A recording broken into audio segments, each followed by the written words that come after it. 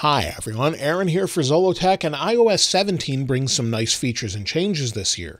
However, not all of those changes carry over to some of the older devices that are supported, so I thought we'd go over them one by one. Now, Apple dropped support for a few iPhones this year, so iOS 17 will support everything that's newer than the iPhone 8, 8 Plus, and iPhone 10. So unfortunately, if you have an iPhone 8, 8 Plus, and 10, you'll only get iOS 16 updates. You won't be getting any features from iOS 17. Now, the first feature that works on newer phones with iOS 17 will be a new standby mode. This allows for when it's charging in landscape to sort of give you a home screen that's relevant to when you're not really using the phone. Gives some nice photos and more. Let me go ahead and show you what that is. And if you have a dock like this one, or you just want to set it sideways on a charger, and oftentimes you may have to wait a moment till it's either locked, or, there you go, it goes into this new standby mode. Sometimes it'll jump out of it, and it depends on the lighting in the room. This standby mode works on all iOS 17 supported devices when they're in landscape and charging. However, for it to always stay on, you'll need an iPhone 14 Pro and 14 Pro Max, as they have the always-on display. So this feature will be on all the older phones, but not the always-on display mode that we have here. Apple completely rewrote how autocorrect works in iOS 17. However, with this new algorithm for autocorrect, it needs specific processors in order to benefit from that. So if we go into Notes here, and this is on an iPhone 14 Pro Max, and we say this is an iPhone, you'll see it's incorrect and it's suggesting that I change it. If I hit space, it changes. If I tap on it, it gives me the option to revert back to the previous version. And then we can just jump back simply or recorrect it again.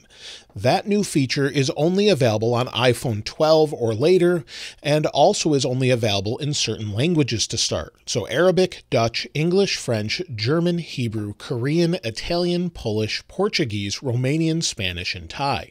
If it's one of those languages that is set on your phone and you have an iPhone 12 or later, you'll be able to use that new feature. There's also new keyboard predictions where iOS 17 will predict what you're going to type in real time. So maybe you're saying, I'm going to head to the store. It can predict some of that information, and you'll see here it's predicting the rest of the word. I hit space and it jumps to the end of it. This again requires an iPhone 12 or later to work. Unfortunately, the predictions only work when you have English set as your language. So currently it will only work with English to start. Maybe they'll add more languages in the future. Apple updated Siri this year so that you no longer have to say the word hey in front of it to trigger the actual action on your phone. If you go into your settings and you go down to Siri and search, you'll have an option for listen for, and you'll see it says Siri or then Siri with the word hey in front of it. You can select the traditional one or just turn it off altogether. So that will work, and there's some exceptions to this. So we can say, Siri, what's the weather today? And you'll see it gives me the weather. Now this is available on all iOS 17 devices, but only in English. Also, if you're using AirPods at the same time, you'll only be able to use that on AirPods Pro 2nd generation or AirPods Pro 2.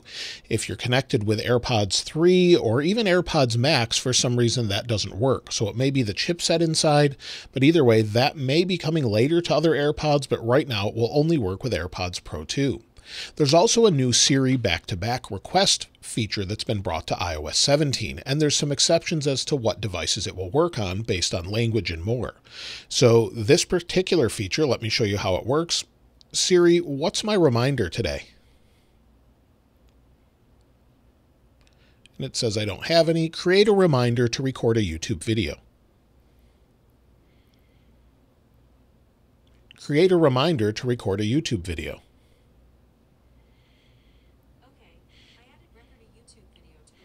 And you can see it worked. So you have back-to-back recordings. However, this is only available in English in Australia, Canada, Great Britain, and the US on the iPhone XS, XR, and later. So you will need to have certain languages set for that to work. Now with iOS 17, there's new AirPods updates as well with adaptive audio, which is on all iOS 17 devices, but again falls back to AirPods Pro 2 currently. So once you connect your AirPods, and if you have the beta update installed or when it's finally out, you'll actually see this. If you go into your AirPods settings, you'll have the option for not just off transparency, but you'll have adaptive and noise cancellation. Then you'll also have some other controls such as personalized volume and more. And then of course you can mute and unmute. That's not necessarily specific to the AirPods Pro 2, but the features specific to these devices are the transparency, then adaptive and noise cancellation. Everything else will just have your normal settings. Now, FaceTime got some updates this year as well, and again, there's some things that require different devices. So there's a new live reactions feature or a 3D reactions feature when you're placing a FaceTime call.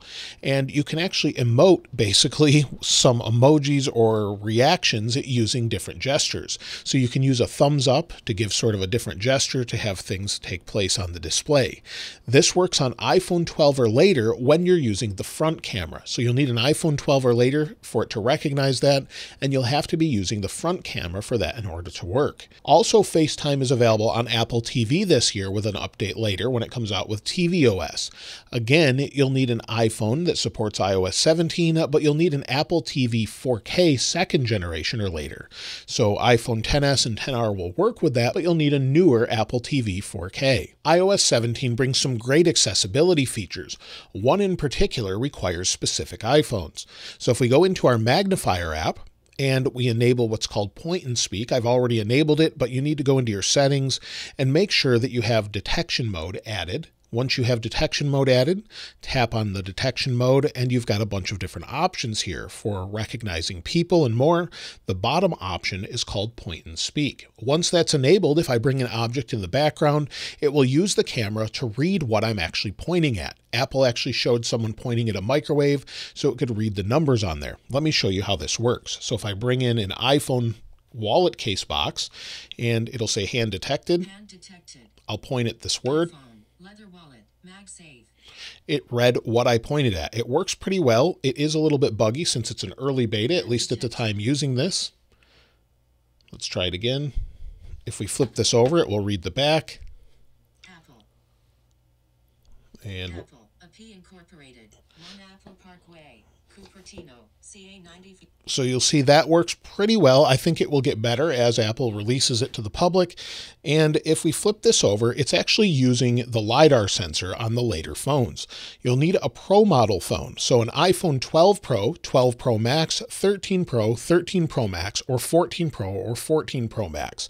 You need that LiDAR sensor for it to detect depth, and it's using that in combination with the cameras and the processor to understand what you're pointing at. So you have to have one of those phones for that feature. There's also a feature Apple showed off for home that allows for history.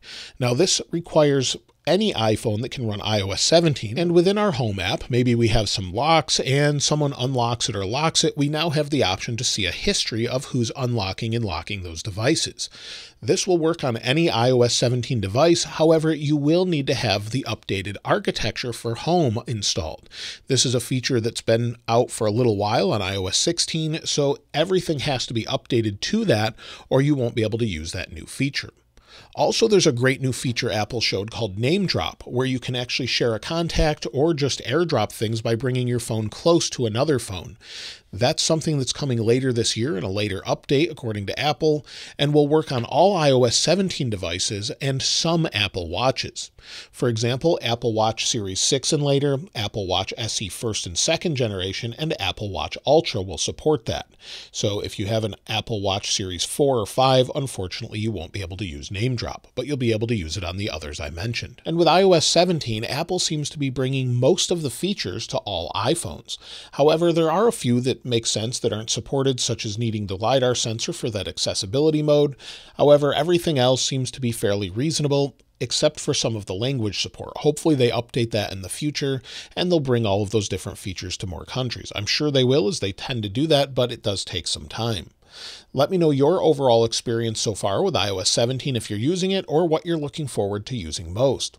It is a bit disappointing that Apple's not supporting the iPhone 10 and 8 series phones, but maybe they'll change their mind as we get closer to a final release. However, it doesn't seem likely at this point.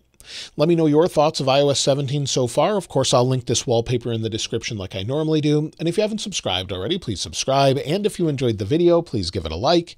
As always, thanks for watching. This is Aaron. I'll see you next time.